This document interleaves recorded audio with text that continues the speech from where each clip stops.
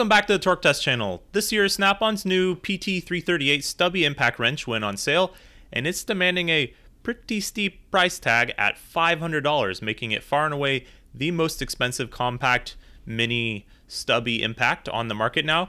So does that compare to the Matco stubby we'll also be testing for the first time, which was sort of holding that title up till now at $373? Today we find out, and in the process accidentally kill one of these impacts that were lent to us on the dyno, and we scramble to make things right again. This is the Matco MT2765G, G being for green. A kind viewer by the name of Joseph sent us this one, and we're glad he did because this stubby impact has a reputation for being the baddest boy on the playground when it comes to compacts, and its specs would lead you to a similar conclusion as well. Not that we put much weight in those on this channel. They advertise 550 working torque and 700 foot-pounds breakaway torque.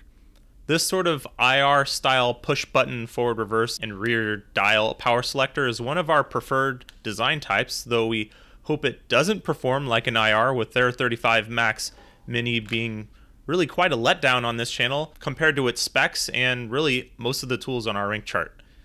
The Matco is 4.5 inches long, which is what most of the Air compacts measure, it seems, but still a bit longer than the shortest one we've tested, which is still the Astro Nano. That 4.5 inches long is a bit deceiving though, as Matco is sort of a chunker. Everything is just a little bit extra on her. Hoping that spells big power though, coming up on the dyno. The next compact hoping to catapult itself up on top of our rank chart is the PT338.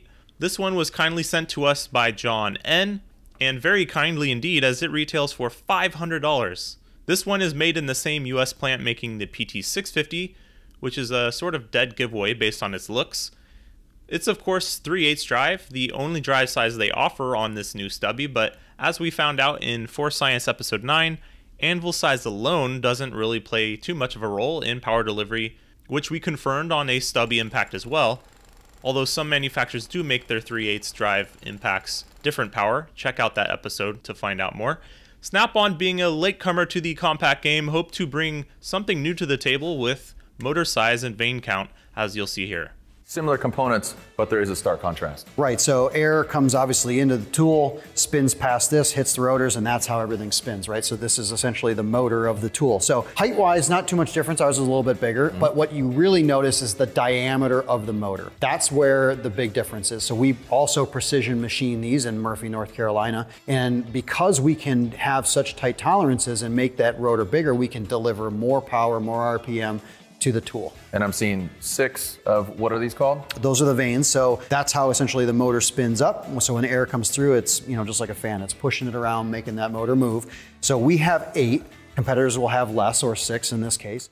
So it's not really just motor length here, which you'd hope not, considering you don't want compacts to be too long, but motor diameter being at play, and the number of motor vane fins. We tested, motor swapped, ported, and polished a NASCAR gun not too long ago and found adding a higher vane count motor can increase performance, but once we got to 7 versus 8 vane motors, yeah, there wasn't a whole lot of difference being seen there. And while this PT338 is rocking 8, and many compacts we've tested are 5 or 6 vane, this Matco stubby that we're using today is already pretty modern with a 7 vane rotor shown here. We'll have to see if that comes into play today. This sort of bulbous head on the PT does make it a smidge bigger than most, and its length is also a bit longer than most, at 4.8 inches comparing to the Matco's 4.5. The PT338 advertises a very healthy 500 foot-pounds max torque compared to Matco's 550 number. Let's see how they stack up. Our first test is called working torque, 5 seconds and forward. Up first is the newest model, the Snap-on PT338. The forward reverse switch on this one feels a lot less spongy compared to the PT650 we tested, but you can still hear that forward reverse bias that this gun has. Let's see how that shapes up.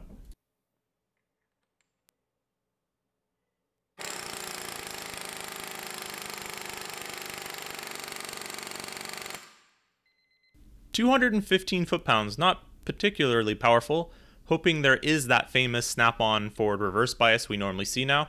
Next up is the Matco MT2765.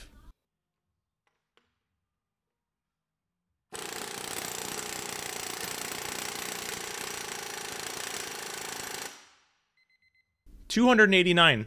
That's a new compact impact record. Very nice. Next up is reverse, where most of these impacts live their life. This is our 10-second max torque test, 10 seconds in reverse. Here's the snap-on.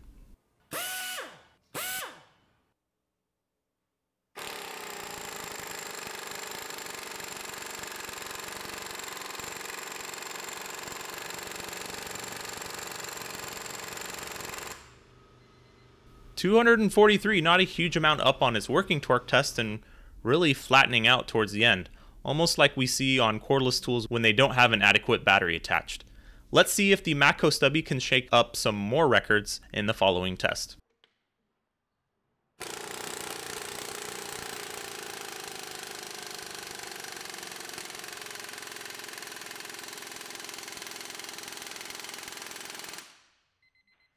$293, besting the snap-on, but not really making a lot of waves there. As a matter of fact, a few compacts we've tested have made more than that on a max run, including a cordless in the form of the Makita. But all is not well in the Matco world at the moment. You'll notice this tool flatlines quite a bit, even more than the snap-on here. That's because this thing is literally smoking. To be honest, we noticed this right out of the box. When run with even pneumatic oil, it smelled like hot metal fumes. So we asked Joseph if he had noticed this in him using it, and he said, no, just give her the beans. But we do 3 runs on each test, as you may know, and check out the second max run with the first one still on the graph. Yeah, not healthy. It got worse and worse from here. So time to open it up. We try to send tools that you guys generously loaned to us in better shape than when we found them. In this case, we planned on either fixing this tool or replacing it if we have to. But it turns out these bolts, yeah, these hex cap ones, these are the worst. These are true pain to remove. So we brought it over to our local air tool repair facility that also services Matco air tools for a look. So with some heat and a few double teaming tools, they got this one open and discovered a similar issue we found ourselves when motor swapping the IR NASCAR gun. The rotor, this time from the factory, was just a hair longer than the cylinder, resulting in wear against the faceplate, again like we saw on the IR aftermarket rotors. They fixed this by polishing the rotor length down with increasing grit sandpaper, and they're here back together with some new less buggered screws. It was good to go. Back to the dyno. Let's rerun its working torque test since it's not fuming anymore from the start. Let's see it.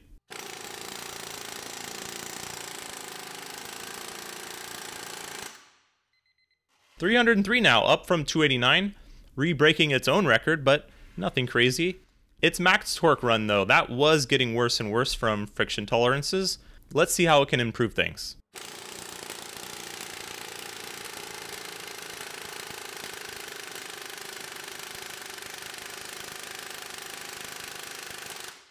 Alright, now that's what I like to see, a nice smooth curve all the way up to 361. That snap-on still not seeing a smooth curve at all for yet unexplained reasons. Let's get to explaining it by seeing its best case scenario run. This is a 15-second test run at higher line pressure, 150 psi static line pressure that drops to whatever the gun causes it to drop to. Here's the PT338. We're going to show on screen versus its max torque run because, well, we think that's interesting.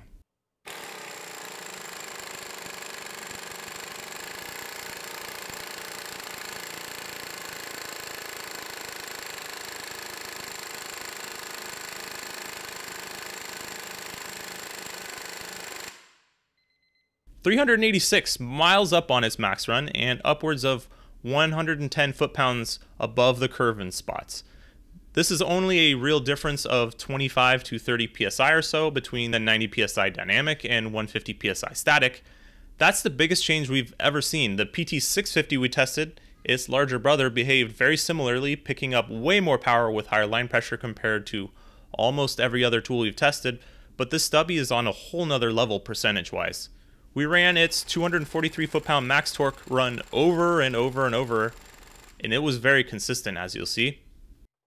Our only explanation is that larger diameter air motor really prefers higher pressure to work properly. It goes from making less power than an average stubby to more power in this BCS test than even our current #1 ranked Nano overall. But let's not get ahead of ourselves. That Matco, now peppier than ever, has yet to go. So let's see that.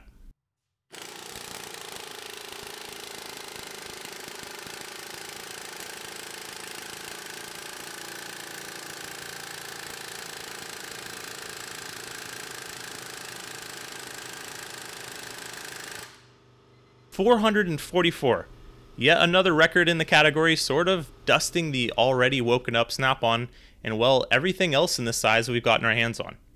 That low-end out-the-gate performance of the Snap-on is hard to ignore though. That large high-vane motor, when fed the right pressure, can really do some rust busting, we imagine. Let's see though if the rank chart has anything to say about these. There's some hefty coin involved to make either of these tools find their way to your toolbox, so can't imagine that helps with their scores.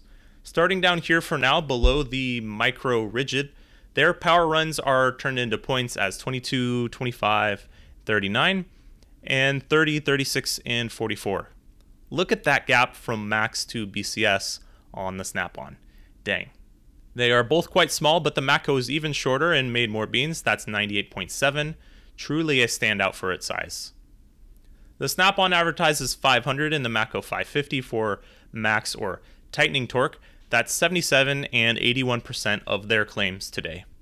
So yeah, this column price, neither of them are going to be enjoying this. $500 and 373, that's 11.6 and 17.9 points. That totals 255.6 and 307.6, putting them into 3rd and 6th, mainly due to price reasons for both.